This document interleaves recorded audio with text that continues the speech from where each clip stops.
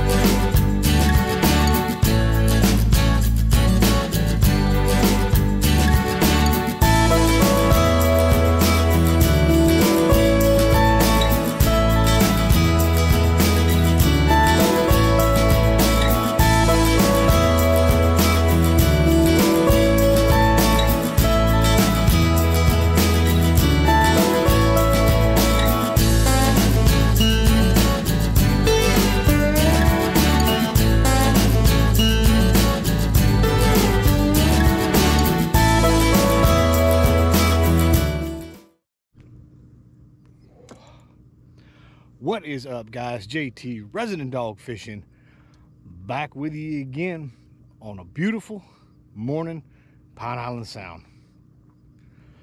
Fishing a whole new area again today. That's all I'm doing, is just going spot to spot, seeing what I can get, checking out this area I've never fished before. So, see what's out here this morning. It's flat, calm, a lot of fish moving. Hopefully we have some good luck. Let's go. Mr. Taxman.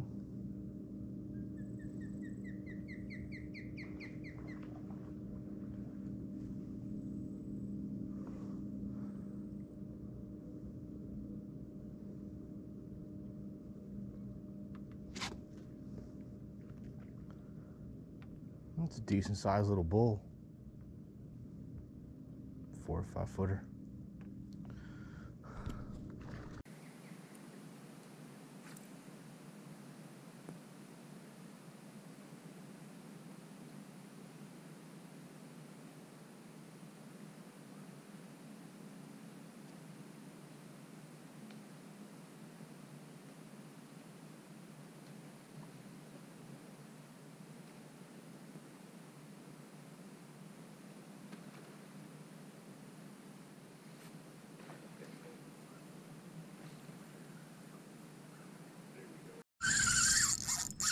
There we go, we're on, baby. There we go. That's a nice red. There we go. We're on. Yes, sir. That's a nice red. Nice red first thing in the morning.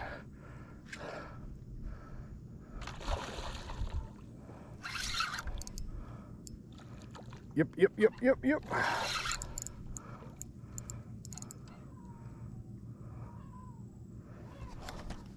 Where you going, bro? Oh yeah, stud red.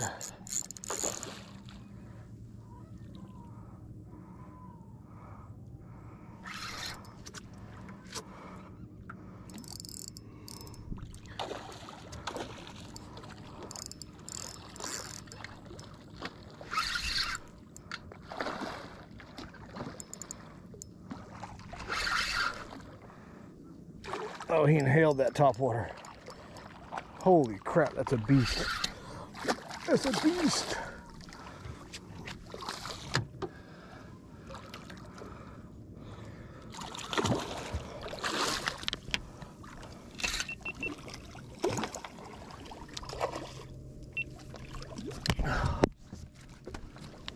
Oh, good morning.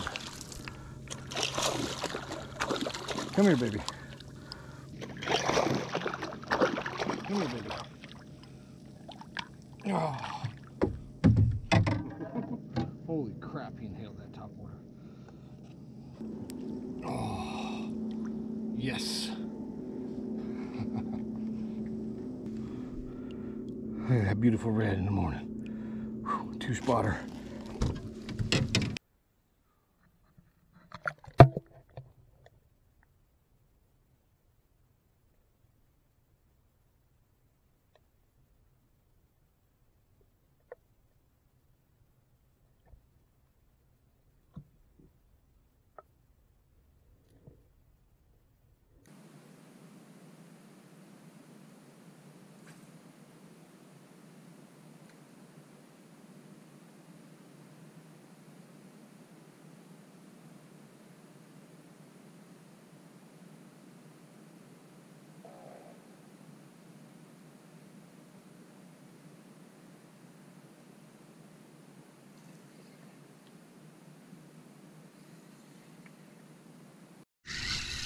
go.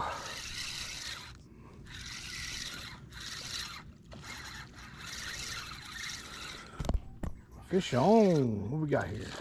Got a little snooky.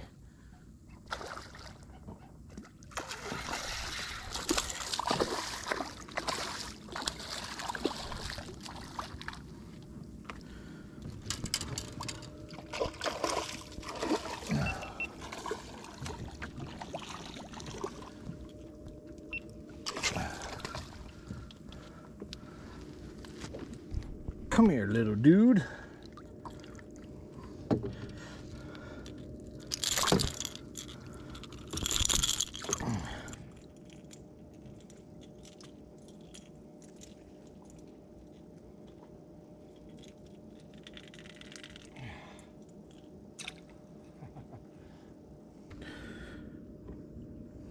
Little snooky, little snooky. Hey, get out of here.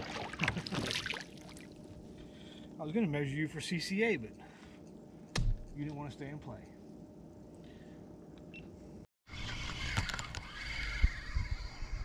There's the slam. It's a little trout.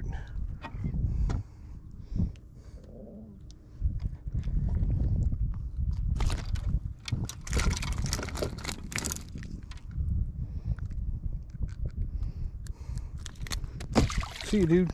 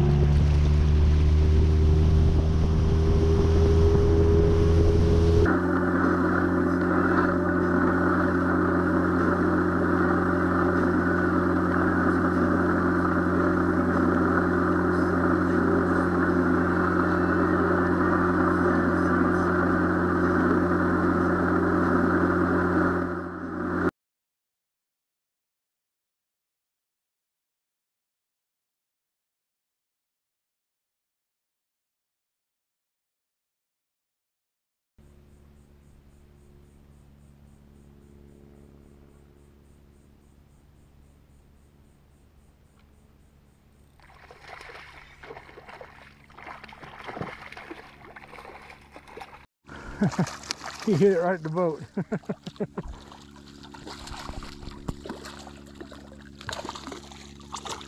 I twitched that sucker one time and he slammed it. That's awesome.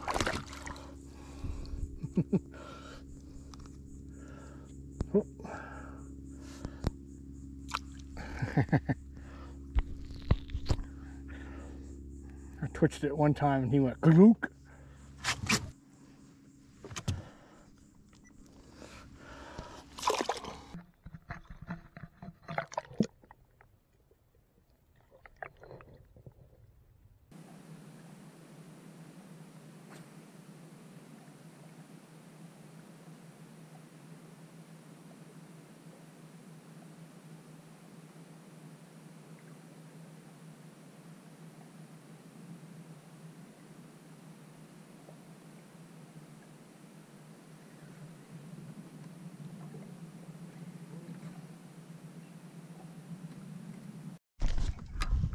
Oh, that's a red.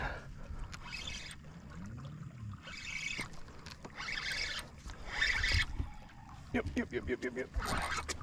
Big red. Big red.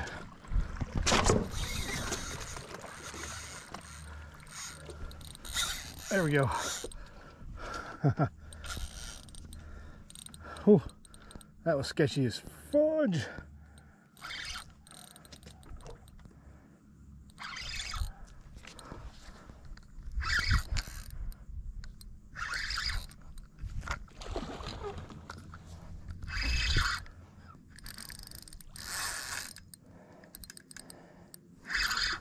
Oh, it's a nice red.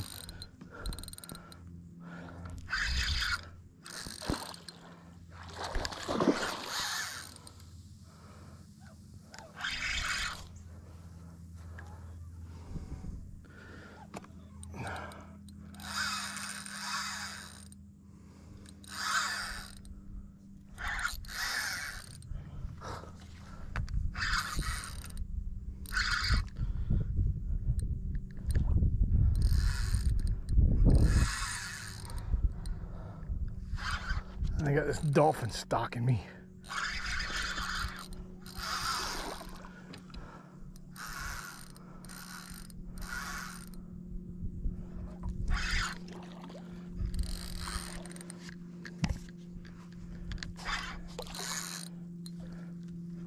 Come on, baby.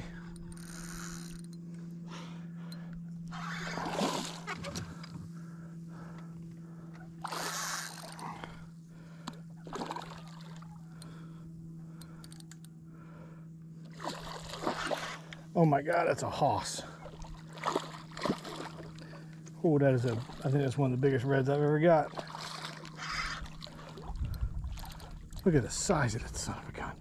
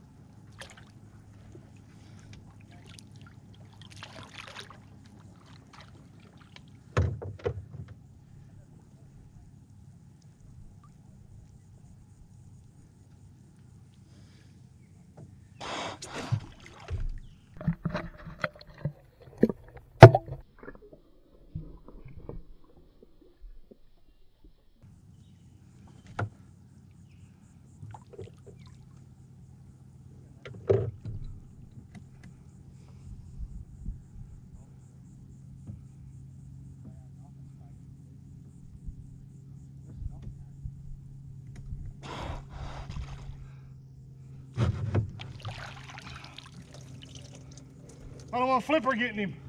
Lunch, man. Throw him up in the mangroves as far as you can. Yeah, I'm getting back up in there. Damn dolphin.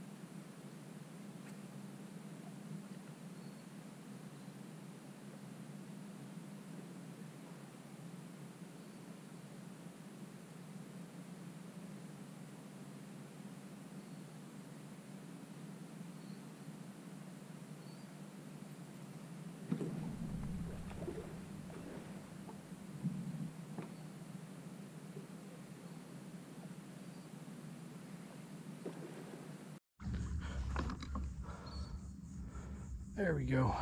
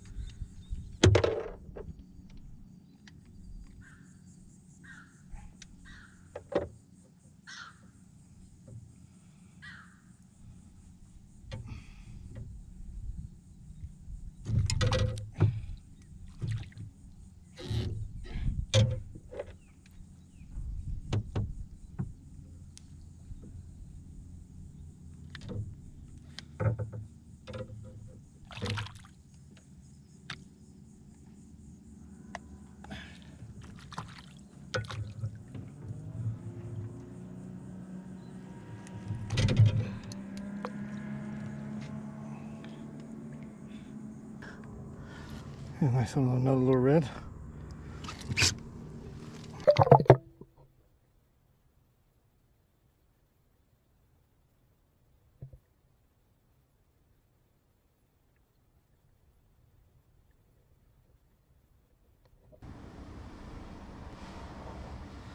Everything's cleaned up and put away.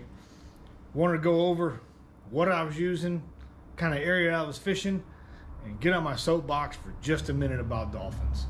But for starters, I started out first thing in the morning throwing top water. And what I was throwing was Salt Strong's version of the Heddon Super Spook Jr. It's called their Moonwalker. I mean, I'll be damned if you can tell me the difference between these two other than the color. Both same shape, same rattle. The Heddon Super Spook comes with trebles. You got to swap out for the single inlines, whereas this one comes with the inlines already ready to rock and roll out of the box. They both work great. I've caught big reds on both of them. But a big red first thing in the morning was a Moonwalker. Also got me a Snook on him. So early in the morning, the sun's coming up. Top water's the way to go. And I started pushing out a little bit farther out. That flat I was on went almost all the way out to the channel.